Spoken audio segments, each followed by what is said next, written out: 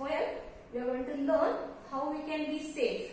So how we have to cross the road, especially you children, you should be very careful when you are going alone on the road. You should not walk in the middle of the road, isn't it? And also whenever you cross the road, you have to look right, left, when any vehicles are coming, then only you have to cross the road, or else you have to go with your parents, isn't it? So you should be very careful. So whenever you are alone, maybe if you are alone, you have to be very careful. So this point we are going to learn how we can be safe.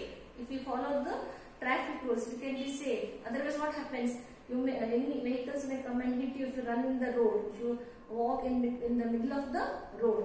So let us see here, children. So this little girl, she says how we should be careful, how we have to cross the road. Okay children, let me read out. Just follow the lines where I am reading. So children, this poem is written by Enid Blyton. So the poet's name is Enid Blyton. Enid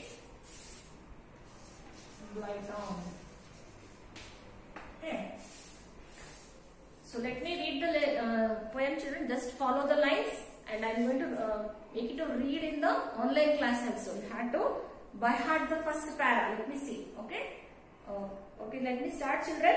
Up the street, I look to see if any traffic is near me.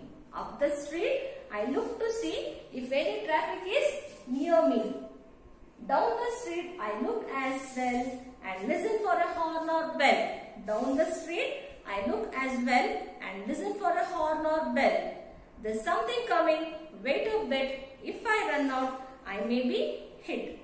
There's something coming, wait a bit, if I run out, I may be hit. But now the road is really clear, no car or motor bus is near. I will run across the road so wide, hooray, I am safe on the other side. So this little girl, she is saying that you should be very careful. Up the street I look to see if any traffic is near me. So down the street I look as well and listen for horn or a bell. There's something coming, wait a bit, if I run out, I may be hit. If you run, what happens? You may be hit, you may get hurt there. But now the road is really clear. So when the road is clear, you need to cross the road. So the girl is saying that, but now the road is really clear. No car or motor bus is here. I will run across the road so wide. Hooray, I am safe on the other side. So whenever you are crossing the road, you have to just see to your right and left. So if you have to see whether a car or motor bus is coming near you. So you should just look out for that, and then you have to cross the road. And then after you cross the road, you feel happy, isn't it? Hooray, I am safe on the other side of the road. The girl is saying there. So this is the poem, children. You need to by heart this 4 lines. In the next online class, I am going to ask children. So by heart the 4 lines from this poem. Okay, children. I hope you have understood. So once again, I will read, children. Just go through the lines.